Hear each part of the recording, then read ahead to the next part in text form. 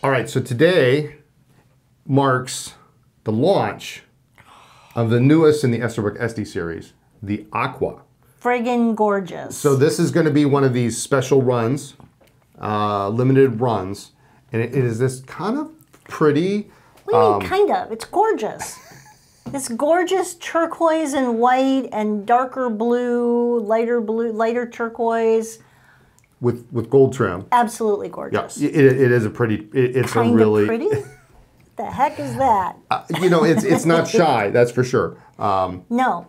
It's gold trim, and here's what's cool about this. It's so fun to mess with you.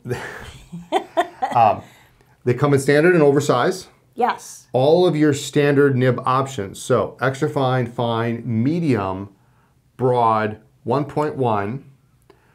Journaler is an option at a small upcharge. And new for this pen, the Scribe. The Scribe. Now the Scribe is made by Joshua Lax and is a modified architect nib. Okay, which means? Which means it's reverse of a stub, where a stub is on your horizontals is thin and your downstrokes are broad. Architect is the exact opposite. So your horizontal strokes are broad and your downstrokes are very thin.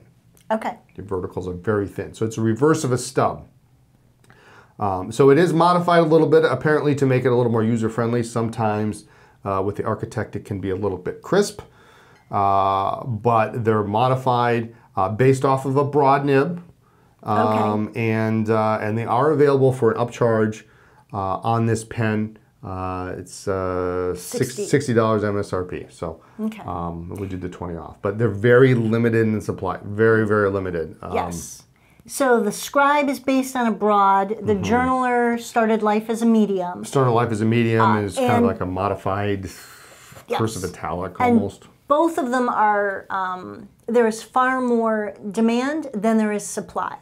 For the Journaler nibs, in fact, we were notified that there's going to be a delay because Gina just can't keep up with the demand. So if you're thinking about ordering one, I would maybe call the store just to make sure we actually have them because they are going really fast. We get them in, they're gone. Yeah, we had a huge supply, and then we had this odd run on honeycomb with gold trim, and everybody bought Journaler nibs, and we had a very large supply, and then they all disappeared within the span of like a week. And I went to go to look for the nibs, and like, well, where do they all go? Well, they all sold. So.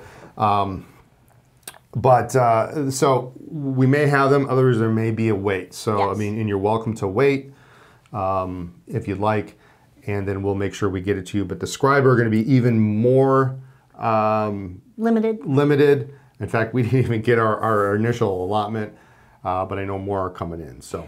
But the Aqua is absolutely gorgeous. Now, I have been really impressed a little bit translucent too. The colors that they've used. I really love how warm that honeycomb is. It's just really kind of fall feeling. The evergreen was gorgeous. The cobalt is beautiful. The lilac was absolutely beautiful. Good, very, very good choices for acrylics on these. Yes. They both do take the MV nib adapter. Keep in mind that nib adapter is black. It is not matching section, but it is available for both. You can also buy extra nibs. I mean, this is really a really pretty pen. This won't be around very long. No. So, oversized and standard. These are both standard? No, I have an oversize. Okay. You want the oversize? No, no, but I'm thinking, this is pretty. This is really springy, really, it's just really still, and they have that cushion cap that all the rest of the Esties do. Almost speechless. It's so pretty. It's a nice looking pen. Yes, so, absolutely. Anyway, the new Estie Aqua special edition, I guess, as it were, limited run. There you go. So.